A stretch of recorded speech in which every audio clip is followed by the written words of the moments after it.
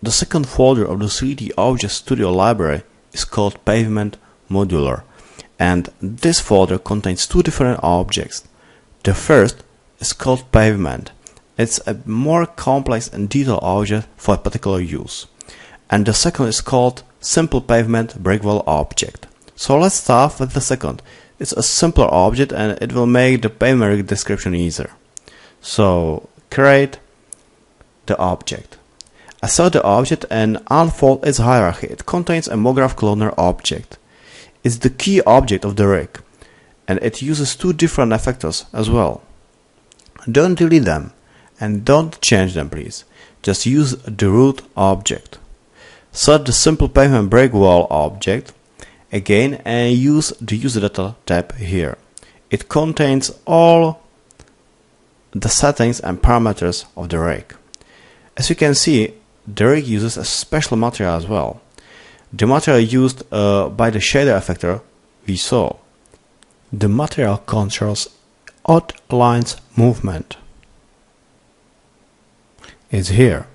So we can shift all odd lines with the value here. Let's change the object orientation. Let's say it's a brickwork at the moment.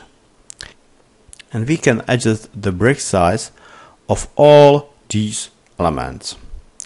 We can use a bit more common dimension of a brick. Let's say the brick width should be 30, brick height should be 7.5 and the depth should be 15. It looks much better, I guess. Let's say we have to make the wall a bit longer, so use the total width approx value. We can set approximate values here only, because the real dimension is affected by brick size and the gap size between all the bricks in the wall.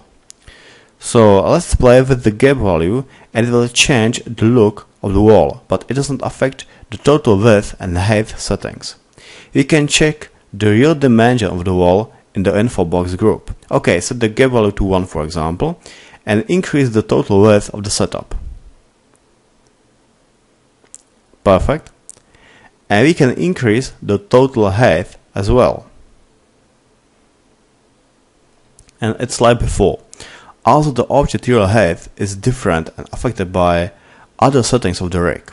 And here's the even line offset. Go closer and check any corner. We can fillet all these details with the fillet radius option here. Here's the use subdivision value. And the last parameter of the group is Fonk. However, let's imagine we can fillet the brick for instances afterwards. So use the object as it is without any fillet. Set the radius to 0. Because we can use a new bevel deformer instead of the fillet parameter. The bevel deformer is a new feature of Cinema 4D release 16. Let's say I would like to disturb the current look of the wall. Use the MoGraph module menu, Effectors, and choose Random Effector here. Select the rig object and it contains the effector field here. So drag and drop and place the random effector to the effector's link field. And select the effector and adjust its position settings here, and we can use some rotation. So activate the rotation option and increase these values a bit. It looks much better, I think. Nevertheless, bricks aren't rounded. We will adjust it, no worries, but we will improve the object first. Select the rig object and press the Alt key and create a new connect object. It will be placed as a parent object of the rig. And so the connect we made, press the Alt and create a new null object. It's placed as a parent of the connect, of course. The null is selected. Press the Shift key and create a new bevel deformer. That's all. So the bevel deformer, and we can adjust the offset value here.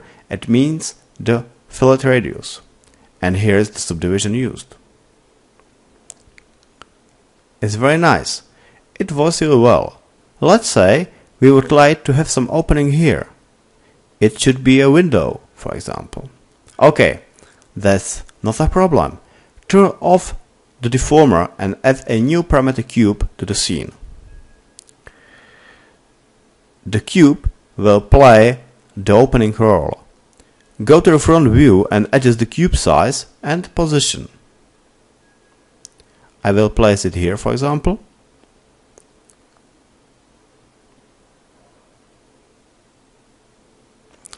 Perfect. Select the connect object we made, press the Alt key and let's create a new bool object. Select the cube and place it as a child of the bool we just made. Select the bool and activate Create Single Object option here.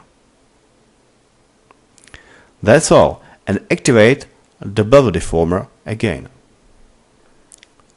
It's really cool. I really like the bevel object. We can combine more objects together and we can get a very interesting and complex result, such as this object, pretty complex object we made. Okay, it was the simple pavement brick wall object. We have tested and used all parameters the object offers. Here is the total width, total height, offset. We can still adjust it, of course. Let's try it. Okay, here is the gap and all brick dimension settings. It means width, height, depth, filter radius, subdivision. It is not used at the moment. And fork angle. And the info box here shows the real dimensions of the setup. So it's really enough about the object. Let's continue to the next chapter. I will show you the second pavement rig I prepared for you there.